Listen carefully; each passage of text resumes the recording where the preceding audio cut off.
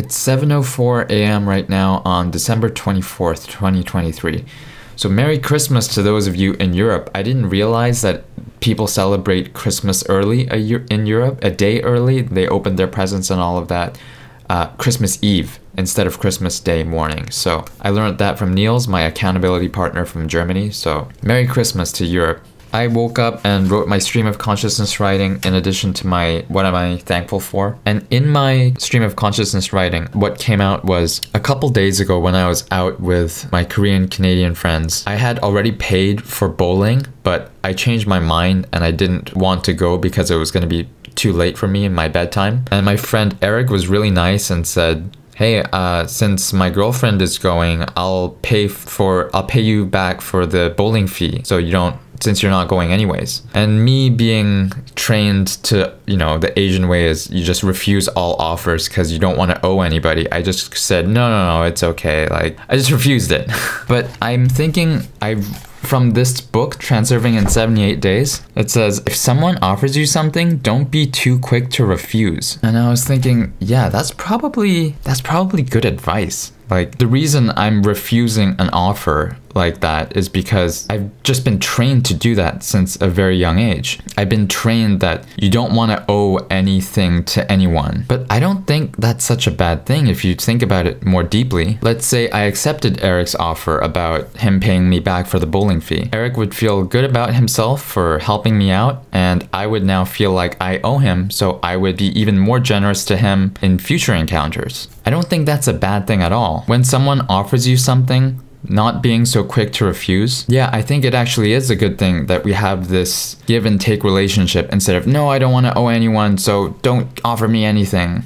The thing is, it's going to be difficult because it's such a habit that it's an automatic response when someone offers me something for me to refuse it. So even though I know the good thing is not to quickly refuse, but to accept offers, well, maybe not all offers if they're a bit much, but small kindness offers that people are offering to me, I'll have to train myself to like say, no, and then think about it and say, wait, actually, yes, that's very nice of you, and just be thankful and express your gratitude towards them. And now there's even more reason for you to be generous with them next time. I just wanted to add this on a related note. I heard Jordan Peterson say, don't be afraid to ask for favors from other people, because once they do a favor for you, they won't be afraid to ask favors from you in the future. So it directly ties with this issue of should you refuse all offers or should you accept them? Food for thought. So I got a comment by Ignacio, and he commented on my goal about making money and how that's not the best thing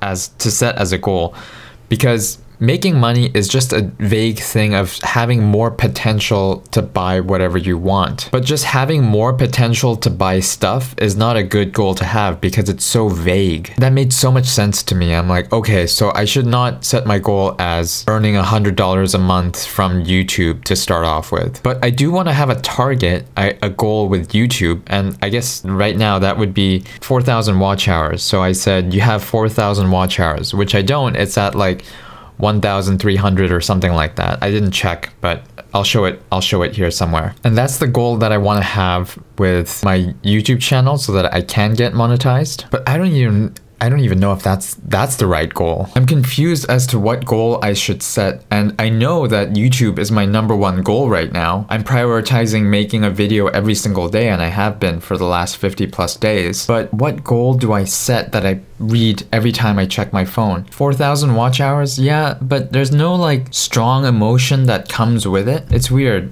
I guess I want the goal to be something that I have some strong emotional feeling when I read that goal. I'm like, yeah, that's what I want. I was watching a lot of videos live streams by Owen Cook today, past live streams. He's a self-help teacher, and he was talking about you are enough as you are now. Have a pep in your step. Feel that you're in total abundance and total flow. Feel that you're loving life. And how do you go about doing that when you're kind of in a physical scarcity? It's like telling someone to feel full when they're hungry. And he said there are some things you can do that will help, and one of them is the key is to find small wins wins, and winning builds swagger. So keep pointing out small wins that you're doing and build on that. Another key is general gratitude. So I guess it's a good thing that I'm writing my what am I thankful for every morning. Well, almost every morning. Feel that abundance now, that carefree sense, that self-love, that sense of enough. To do that, learn how to truly enjoy yourself. Do things for yourself. Begin to cut loose, begin to enjoy,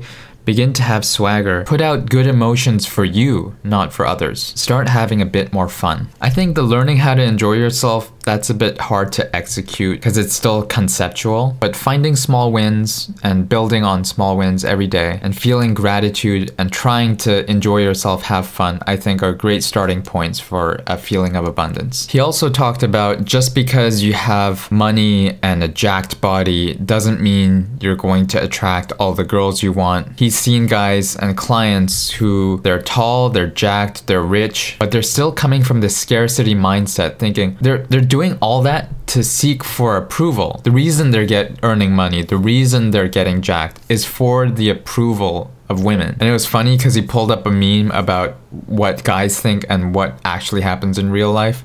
Like the meme says, what guys think, girls will swoon all over them, but what actually happens in real life is that guys will be like, yo, your chest is massive.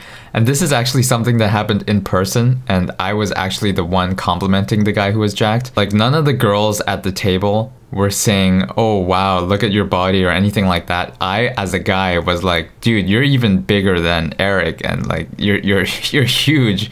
And I was commenting on his body, right? So being jacked actually gets more male attention than female attention. That's really funny. I've seen it firsthand, that to be true. I think this feeling of abundance, about enjoying life, having a pep in your step, that's all tied in with the process of letting go. I think it's all just like one general umbrella where letting go is a part of that and feeling abundant is another side of that coin. Anyways, I'm glad I went out for my walk today because I was sedentary for so much of the day today. Like I almost feel guilty about being so sedentary. Man, it's ridiculous how much time I just spend sitting in one place. I also heard about this book and challenge called the 12-hour walk. It sounds absolutely insane. You set a day where you walk for 12 hours with no technology, unplugged, and apparently some people find it life-changing. It has piqued my curiosity, but I don't think it has to be exactly 12 hours. I think like 6 to 7 hours should be. Will that be enough, or does it have to be like double that in order for you to have a breakthrough? I don't know, but 12 hours sounds super extreme. Anyways, those are some of the content that I came across today. Merry Christmas, everyone. It is 8:36 p.m. the night before Christmas. I ended up taking a nap because I was so tired. If I'm gonna wake up like I woke up today at 5:45 a.m., then I really need to go to bed much earlier.